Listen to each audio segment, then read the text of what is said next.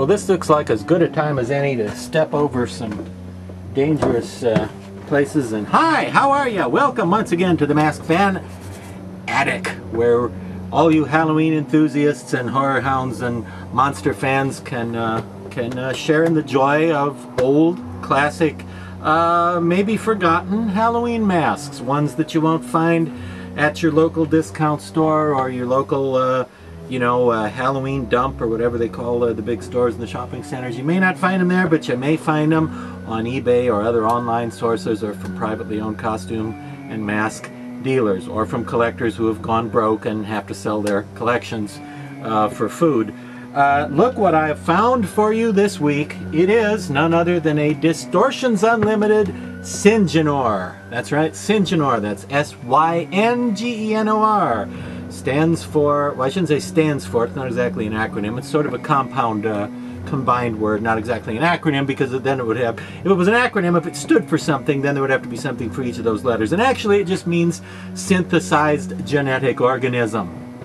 That's right. And the Syngenor, created by Bill Malone, a mask fan legend, if ever there was one, created by Bill Malone for his movie from 1980. Came out in 81, I believe, Scared to Death.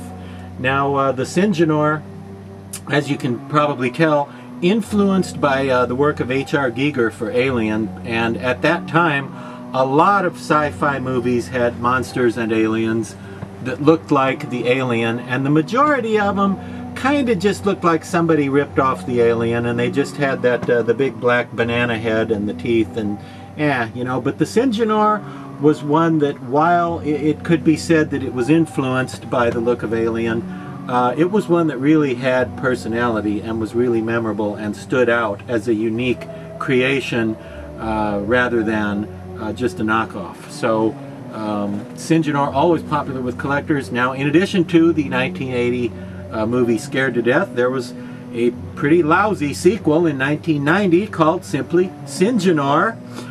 But the continuity wasn't very good, and the monster wasn't explained quite the same way, and yeah, the first one's better. Isn't that always the case, though? Now, this mask had been made available, or this character, rather, had been made available previously through Dawn Post Studios. Theirs was an original sculpture from Dawn Post Studios. It was a little smaller than this one. It had a foam-filled cranium up here, and, well, the Post one was in production first. This one didn't come out until, I believe, 1987, 88, and 89 is when the Distortions Syngenor was in production. And while the Dawn Post version, I would have to say, had the better paint job, it had a lot more detail on the paintwork going on than the Distortions. The Distortions overall, I think, is the better mask because it's from the original molds. How cool is that, monster fans?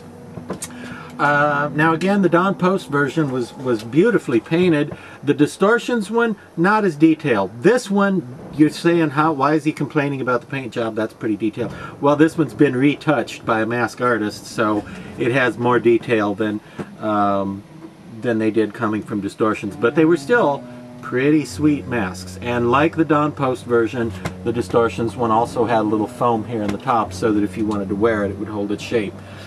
This particular one has been foam filled, which is good because it gives me an excuse not to have to put it on my head for you right now. Which otherwise I should, and like pretty up, but another way you can identify this as a Distortions version, besides the fact it's larger and it's a slightly different sculpture because it wasn't resculpted like the Dawn Post one, it's got that Distortions teeth thing going on, where the teeth look awesome from the front, but they're all packed in with clay going straight back to make it easier to unmold, easier to pull the castings out of molds, which throws off the look at anybody if anybody's really paying attention to the teeth and looking at the thing from the side. Looks awesome from the front, though. Now, the Syngenor, in addition to, he's had a long history in masks, old Syngenor. Not up there with Michael Myers or Frankenstein or Darth Vader yet, but he's getting there. Because first there was the Dawn Post version in the early 80s, then there was the Distortions version, which this is, did I mention that?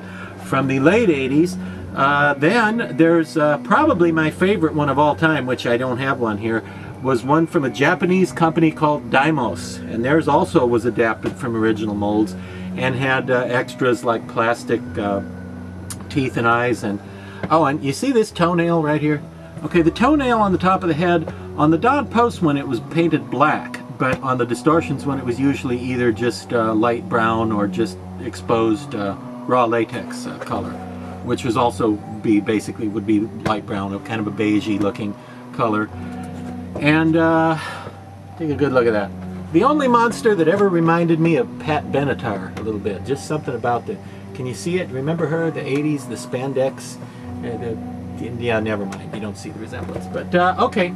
And then, way back in the year 2012, that's 2012, Trick or Treat Studios also came out with a version, and theirs was also from the original molds. And well, it's very similar to the Distortions one, but oh, I almost forgot one. I did forget it, but I'm going to go back and mention it now. The late great Jack Nisi was impressed by this character too, and he sculpted a very similar creature.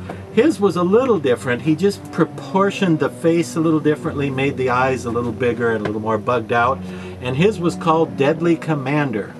Now the Don Post and Distortions and Daimos and Trick or Treat versions all had paint jobs of gray and brown and black, sometimes with some silver haze over parts of it, sometimes not.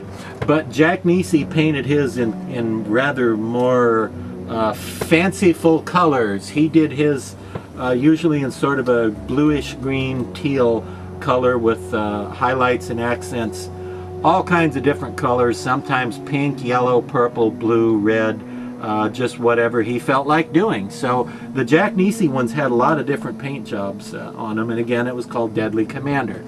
So the Don Post one also tended to have leaned a little more towards the brown and was a little lighter in color, and the Distortions model, which came later, leaned a little more towards blue. I'm not saying it was blue, it wasn't. It's just like, here's the meter, like here's brown, here's blue, okay, Distortions, a little bluer, Don Post, a little browner. See what I'm saying? And what was I talking about? Oh yes, the Syngenor. Other than that, pretty similar. The Don Post one tended to be a bit lighter too, and the Distortions one a little more on the dark side. And well, that's pretty much it on the Distortion Syngenor. Again, a classic from the late 80s, from original movie molds, from a very, very cool monster. I recommend you look for one, and I also recommend, if you can, I also recommend you get one from Trick or Treat, because it's the same, it's pretty much the same deal, you know? So that's all for now, and remember, in spite of what Agent Mulder would have you think, recent reports indicate that the truth isn't even out there.